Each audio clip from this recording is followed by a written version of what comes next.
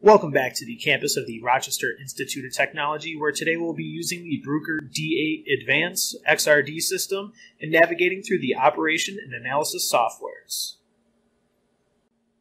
You will start by opening the XRD diffraction software. We actually don't have a password, so you can just click OK when you approach the screen. From here, you're going to want to make sure you are connected to the instrument, and you can just press Connect. After you have gotten connected, you can go up to Commander. It's important to make sure that your shutter is closed.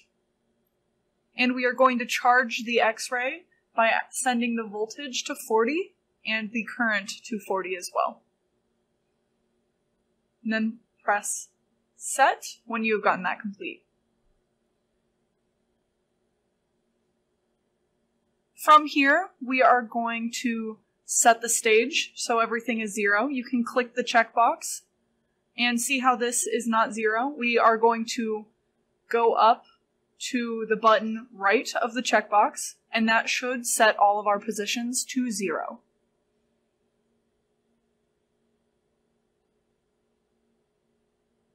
From here, we can load our sample and then go to Start Jobs. You're going to want to name your sample. Today we are going to be examining sugar.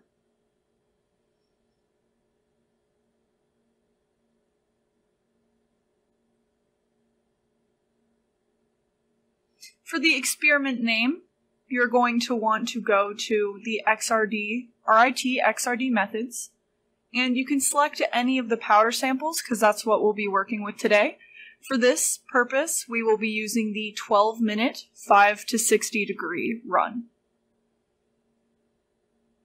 And this is where you're going to be saving your results.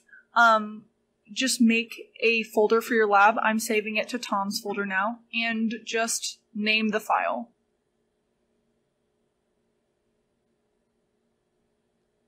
So after you've done this, you are going to make sure in the top left corner that this run is validated, and then you can start the run.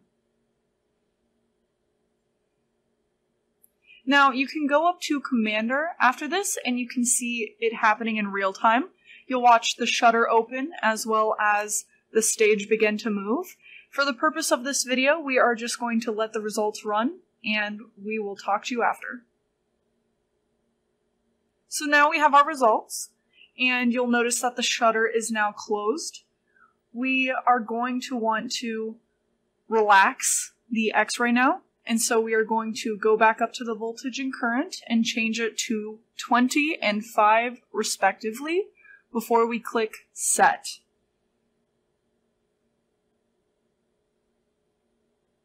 Now we are going to go to the evaluation software.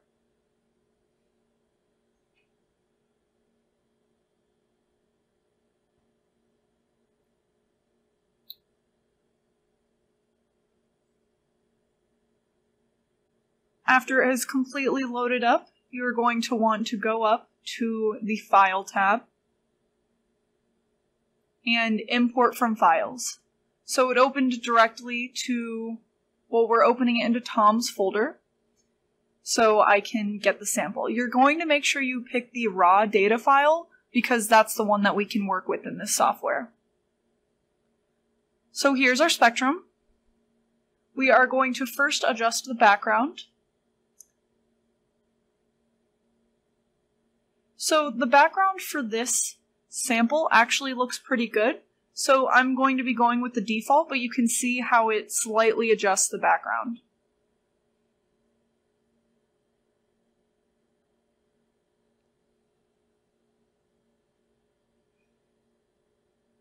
From here, we are going to identify our major peaks.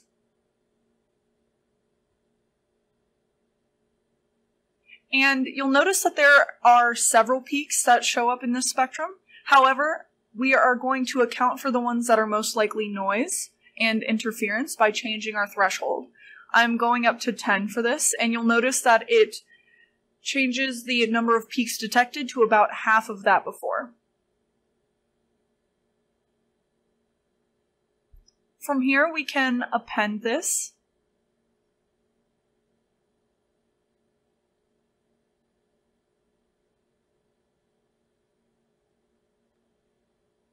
And when we do this, it will actually display what theta value each peak is located in. Now we are going to determine the crystallinity of the sample.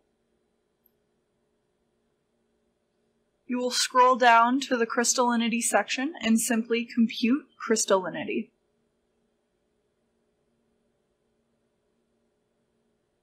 This sample is pretty crystalline at about 95%.